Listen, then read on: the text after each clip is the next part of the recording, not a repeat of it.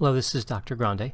Welcome to my video on conducting a two-way repeated measures ANOVA with two within subjects factors in SPSS. As always, if you find this video helpful, please like it and subscribe to my channel. I certainly appreciate it. I have here in the data editor in SPSS fictitious data that I'll be using for this example. And again, this is a two-way repeated measures ANOVA. However, in this repeated measures ANOVA, both of the independent variables are within subjects factors. You can also have a two-way repeated measures ANOVA with one between subjects factor and one within subjects factor.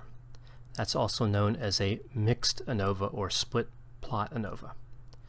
So in this example, this is a two-way repeated measures ANOVA with two within subjects factors. So let's take a look at these fictitious data. I'll be using these four variables: bright, loud, bright, quiet, dark, loud, and dark, quiet. I also have this treatment independent variable that I left on this data editor just to demonstrate how a between subjects factor looks. This is what we'd expect for a between subjects factor. We have 20 participants in the CBT level of treatment and 20 in the control level of treatment. This is a between subjects factor.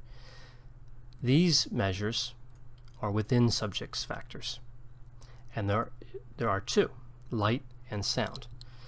So let's assume that we have participants and we are giving them an assessment to see how well they can relax, with a higher score indicating a higher level of relaxation. And we're concerned that the light levels and the sound levels in the room may influence the score on the relaxation instrument, on whatever assessment is being used to measure relaxation levels. So each participant in this design is being exposed to all four of these conditions: to a room that is both bright and loud, bright and quiet, dark and loud, and dark and quiet. So every combination of the two constructs, the two independent variables, light and sound. Light has two levels, bright and dark, and sound has two levels, loud and quiet. And again, we're not using this variable. This is a between subjects factor. We're not using this, just these four. So to begin the two-way repeated measures ANOVA, I'm going to go to Analyze, General Linear Model, and then Repeated Measures. And you can see the default within subject factor name here is factor 1. So I'm going to select this and change the name to light. That's going to be one of the two within subjects factors. So light, and this has two levels, again, bright and dark. So that'll be a 2, and press add. So we have light with two levels, and sound will be the second within subject factor here. And again, this has two levels, loud and quiet. Press add. So we have two within subjects factors, light and sound, and they each have two levels. Down here in the bottom left, I click Define, and here you can see you have the within subjects variables, light and sound. And we have to match these up from the left side here over to the right. So we can see we have the first question mark here is 1, 1. So let's say that bright is 1 and loud is 1. So it'll be bright and loud over to 1, 1. Then we have 1, 2. So that will be bright and quiet. 2, 1 will be dark, loud, and 2 and 2 will be a room that's both dark and quiet.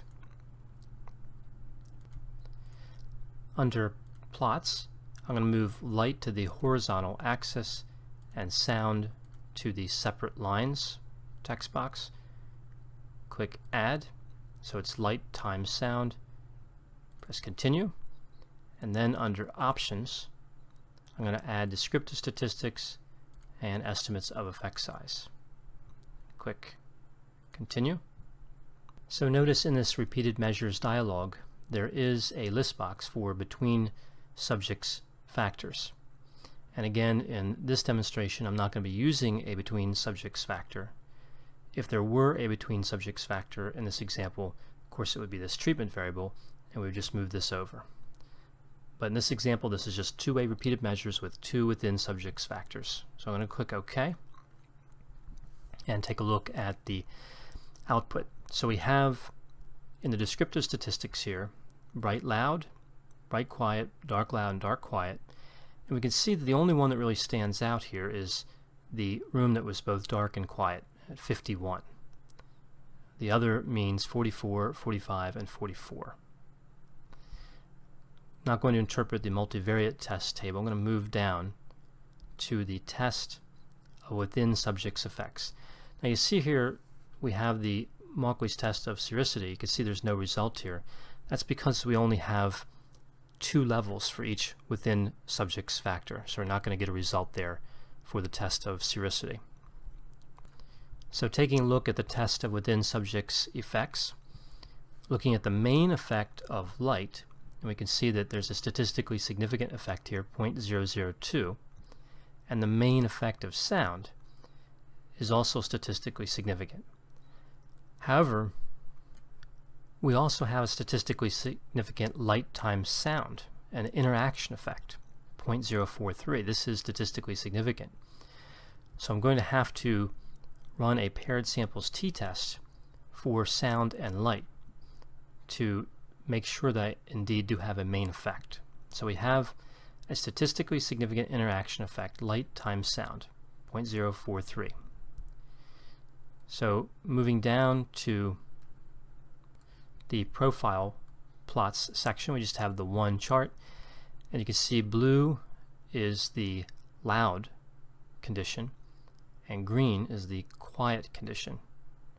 So as you move from the 1 on light, which would be bright, so as you move across on the quiet, the green line here, so on quiet, as you move from bright to dark, you can see the score increased dramatically. Right, so the relaxation levels were higher. On the loud sound here, which is the blue line, as you move from bright to dark, the relaxation scores improved somewhat. So moving back up here to these main effects, I'll show you how to follow up with these statistically significant main effects in light of this statistically significant interaction with light times sound. I'm going to go here to Analyze, Compare Means, and I'm going to run a paired samples t-test. Paired samples t-test. And you can see we have, by default, we have pair 1 ready, and we have variable 1 and variable 2 we can load. And what we want to do here, I'm going to expand this dialog a bit. What we want to do here is try to isolate light and sound. So in this case, let's look at light. So this will be bright, loud, to dark, loud. So notice that loud is the same for both variable 1 and variable 2 because we're trying to isolate light in this case. So we want the light to change from bright to dark as we move from variable 1 to 2, but we want the sound to stay the same, in this case loud. And similarly, we'll go from bright, quiet to dark, quiet. So we have bright to dark. So in both of these pairings, we go from bright to dark, and the sound, whatever it is, loud or quiet, stays the same. So we'll click OK and take a look at these results. Now we can see here in paired sample statistics, looking at bright compared to dark with the sound being loud on both, we can see there's not much of a difference here, 44.13 to 44.7. Bright moving to dark with the quiet condition moves from 45.38 to 51.4. So looking at this in terms of the statistical significance on the paired samples t-test, we can see for the first pair, which went from bright to dark in the loud condition, we do not have a statistically significant effect. 0.684. It's not statistically significant. And from bright to dark with a quiet condition on sound, we did have a statistically significant result. So this tells us that we cannot say that we have a main effect for light. The bright to dark on the loud condition was not statistically significant, even though the bright to dark on the quiet was. So we do not have a main effect for light. To test for sound, we just do the same thing, the paired samples t-test, except in this instance we're going to be trying to isolate for the sound variable. So I'm going to reset this. So again, this is bright to dark for both of the pairs. I'll reset this. We're going to go from loud to quiet. So again, in this case, light stays the same. We have bright and loud and quiet, and then again dark, a room that's dark and loud, and a room that's dark and quiet. So again, we're going from loud to quiet, and the condition for the light variable stays the same at dark. We click OK here, and again, looking at these statistics here, the means in paired sample statistics, bright and loud and bright and quiet, fairly close together, 44.13 and 45.38, and dark, loud to dark, quiet, 44.7 to 51.4. Moving down to the paired samples test, taking a look at the p-value, moving from loud to quiet when the room was bright, we do not have a statistically significant result here, 0.378. And moving from loud to quiet when the room was dark, we do have a statistically significant result, 0.001. So again, in this instance, just as we saw with the light variable, with the independent variable light, for the independent variable sound, we cannot say that we have a main effect for sound, because we have a non-statistically significant result and a statistically significant result. They would both need to be statistically significant to have that main effect for sound. I hope you found this video on conducting a two-way repeated measures ANOVA with two within subjects factors to be useful. Thanks for watching.